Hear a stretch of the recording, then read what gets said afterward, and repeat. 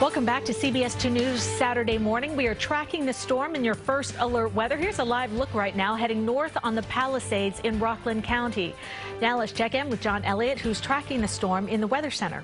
Thank you, Cindy. Hi, everybody. So that is our colleague Matt Glassoff in one of our mobile units, and the cameras are mounted. He's obviously hands at 10 and 2. So he's north of us here. This is 57th Street. It's just wet. Just checking with one of our weather watchers, Charlie Hoffman in Narrowsburg. He's already got 2 inches of snow, had some freezing rain, and now it is changed over to all snow. 44.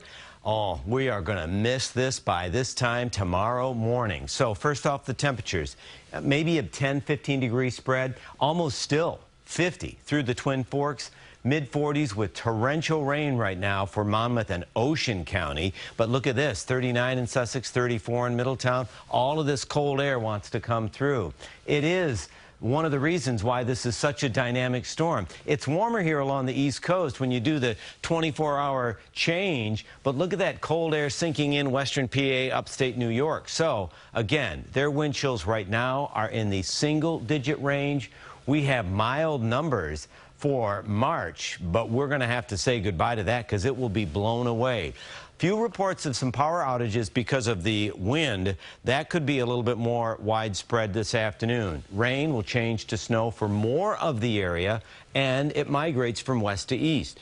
Temperatures are going to crash from the 40s into the 20s, and with the wind, it'll feel much colder. Those gusty winds could pose different problems, impacting visibility. It will be very hard for commercial vehicles, and good luck, commercial vehicles. I hate to say it. So many roadways restricted now because of the wind and rain, and then single digits by Sunday morning. So, big view. Again, lots of snow, upstate New York, PA, down through Maryland and into Virginia and the Carolinas. Brighter colors immediately grab your mind's eye, and you can see that heavy rain now for more of Somerset, Middlesex, Monmouth County, and that's going to push in through Brooklyn and into Queens and out for more of Nassau County over the Sound as well. What's interesting, you see that bright blue there in parts of Putnam County? That's that blinding snow, and then it turns into just light snow. Here's the line right now, West Essex right now with elevation, maybe that hill in Verona, maybe a few flakes, but then you lose it. It goes back and forth. Look at this, is very, very heavy rain.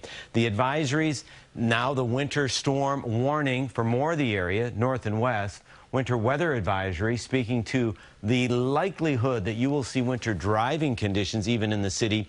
That wind advisory for the gusts between 40 and 50 miles an hour, that not only will usher in the chance for more power outages, but that also brings in all of that really, really cold air. So that's why it is a first alert weather day. You're doing the right thing, hanging out with Cindy and John. Just stay there. If you do have to go out, you have to factor in extra time and then extra layers. Sunday, hey, next week, party time. We are going to be back in the 60s. Cindy? John, thank you.